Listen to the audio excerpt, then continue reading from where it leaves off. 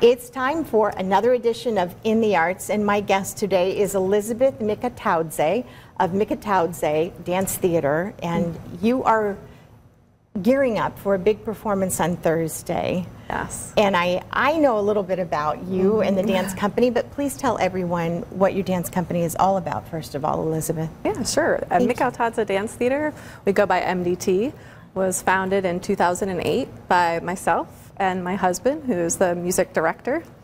And in 2009, we became a not-for-profit arts organization here in Fort Wayne, Indiana.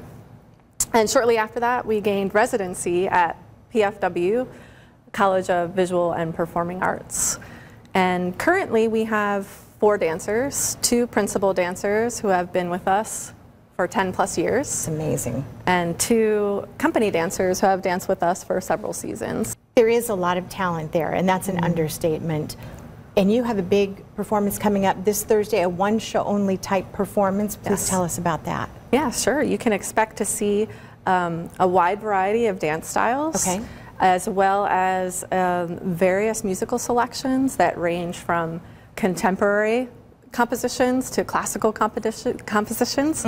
We also have a live musical performance. Awesome. And you can expect to see 4 dancers take on the stage and dance in a complete show, which is quite the physical feat for 4 dancers. How long is the performance? The performance is slightly over an hour. Wow.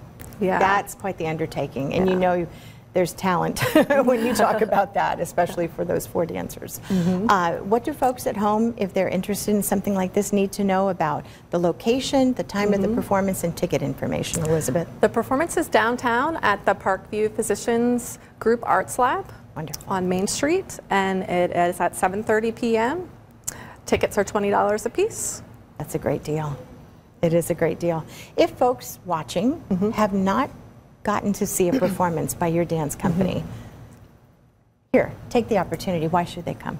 I think one of the main reasons that we encourage people to come is because it is full of variety. Yeah.